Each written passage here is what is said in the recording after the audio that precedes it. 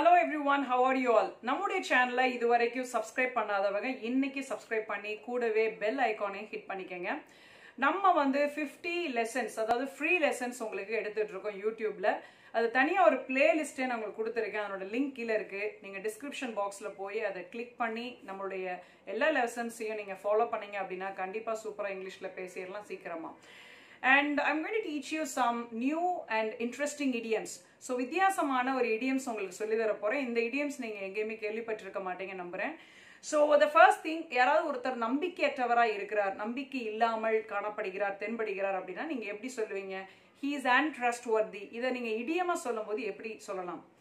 He is a bit hairy at the heel. He is a bit hairy at the heel என்று நீங்க சொல்லலாம். அதே மாதிரி இப்போ ஒரு நபர் வந்து ஒரு பொருளை திருடி கொண்டு அதை வந்து ஒரு கடையில் அதாவது அடகு கடையில் போய் கொடுக்குறாரு, கொடுத்துட்டு பேசும்போது அவர் கண்டுபிடிச்சிடுறாரு. இந்த மாதிரி நீங்கள் இதை எங்கேயோ திருடிட்டு தான் நீங்கள் பண்ணியிருக்கீங்க, உங்களை சந்தேகிக்கிறேன் அப்படின்னு சொல்லுவார். ஸோ அது எப்படி ஒரு சென்டென்ஸில் நம்ம மேக் பண்ணுறது அப்படின்னா, I don't know where you get this stuff அல்லது jewel. So I don't know where you get this jewel. I suspect of the back of a lorry. A suspect of the back of the lorry அப்படின்னு சொல்லுவாங்க. So இதுதான் இந்த phrase I suspect of the back of a lorry அப்படின்றது தான் உங்களுடைய idiom. இங்க நீங்க அந்த இடியத்தை யூஸ் பண்ணிக்கலாம். ஸோ நீங்க வந்து யாராவது ஒருத்தர் திருடி கொண்டு வந்து கொடுக்கும் பொழுது நீங்க மேக் பண்ணக்கூடிய ஒரு சென்டென்ஸ் இதுதான். அடுத்து பாருங்க, நீங்க ஒரு இடத்துல ரொம்ப வருஷமா வேலை பார்த்துட்டே இருப்பீங்க, பட் இம்ப்ரூவ்மெண்ட்டே இல்லாம இருக்கும். நீங்க நிறைய பேர் அப்படி பார்ப்பீங்க. அப்படி பார்க்கும் பொழுது என்ன சென்டென்ஸ் மேக் பண்ணலாம் அப்படின்னா, இப்போ நீங்களாகவே இருக்கும் பொழுது எப்படி மேக் பண்றதுன்றதை சொல்லித்தரேன். இப்போ வந்து பார்த்தீங்கன்னா இது எப்படி சொல்றது, I have been a teacher, இல்லை ஏதாவது ஒரு உங்களுடைய அந்த ப்ரொஃபஷனை போட்டுக்கங்க.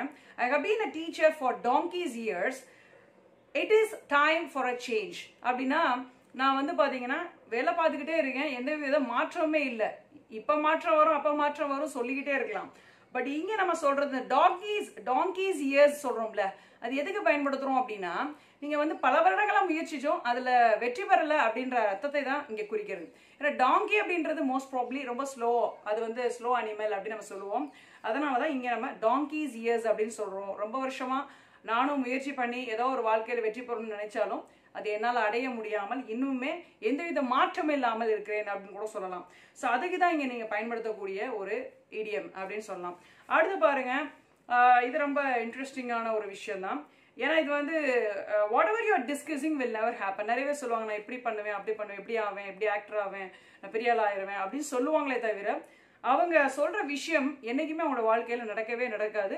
ஏன்னா அவங்க சொல்றதே வந்து உண்மையான விஷயமே இல்லை. அப்படின்ற ஒரு பட்சத்துல நம்ம how can we make use of the idiom அப்படின்னு பார்க்கும்போது நான் உங்களுக்கு சென்டென்ஸ் தரேன். someday I will become a successful actor and pigs might fly அப்படின்னு சொல்றாங்க. ஆனா நீங்க நம்ம கூட ஒரு விஷயமா, இப்போ வந்து பிக் இருக்குன்னா பிக்கு வந்து பறக்குமா? பறக்காது. நீங்க இடியம்ல நீங்க பார்த்தாலே உங்களுக்கு புரிஞ்சிருக்கும். யாராவது பிக்கு பறக்கும் அப்படின்னு சொன்னா நீங்க நம்ப முடியுமா? முடியாது. அதே மாதிரிதான் நான் வாழ்க்கையில் இப்படியாவே அப்படியாவேன்னு சொல்லுவாங்க சில பேர், பட் அப்படி ஆகவே மாட்டாங்க. ஏன்னா அந்த முயற்சியோ அந்த ஒரு ஹார்ட் ஒர்க்கோ அவங்ககிட்ட இருக்காது. ஸோ மேபி ஸோ அதை என்ன சொல்றோம், அந்த இடியம் வென் பிக்ஸ் ஃப்ளை இல்லைன்னா பிக்ஸ் மைட் ஃப்ளை அப்படின்னு சொல்லுவாங்க. ஸோ இந்த இடியம் நீங்க யூஸ் பண்ணி பாருங்க, ரொம்ப இன்ட்ரெஸ்டிங்கானது. உங்களோட ஃப்ரெண்ட்ஸை வந்து நீங்க இன்ட்ராக்ட் பண்ணும்போது யூஸ் பண்ணக்கூடிய ஒரு இடியமா கூட அமையலாம். அடுத்து பாருங்க, சில பேர் பார்த்தீங்கன்னா எந்த இடத்துக்கு போனாலும், இப்போ எக்ஸாம்பிளுக்கு ஒரு கல்யாண வீட்டில் சாப்பாடுக்கு போறாங்க, சாப்பாடு போனாலும் எங்க வந்தாலும் சாப்பாடை பத்தி நினைக்கிறேன். ஒருவேளை இன்டர்வியூக்கு போறோம், அங்கனாலும் என்ன செய்ய இங்க சாப்பாடு போடுவாங்களா அப்படின்னு சில பேர் கேட்பாங்க.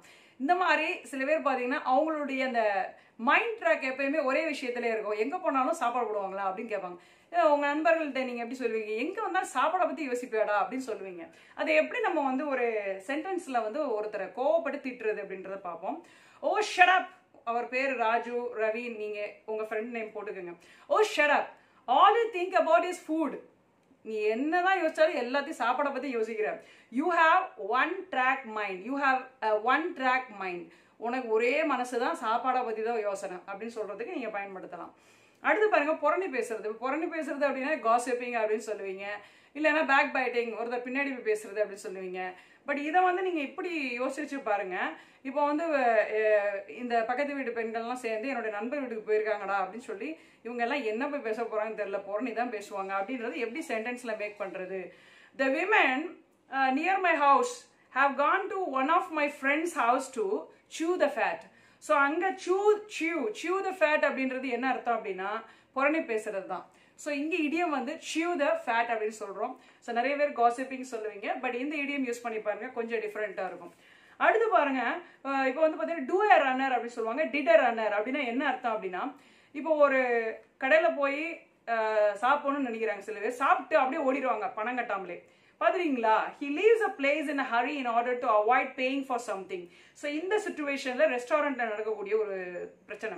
ஸோ இதை எப்படி சொல்லுவீங்க? ஒருவேளை ஒரு பிச்சைக்காரன் வராருன்னு வச்சுக்கோங்க. the beggar did a runner with a food parcel from the restaurant. உடனே நீங்க சொல்லுவீங்க, சார் ஒரு பிச்சைக்காரன் காசை பே பண்ணாமலே ஓட்டா சார் அப்படின்னு சொல்லி ஒருத்தர் அங்கிருந்து கத்துறாரு.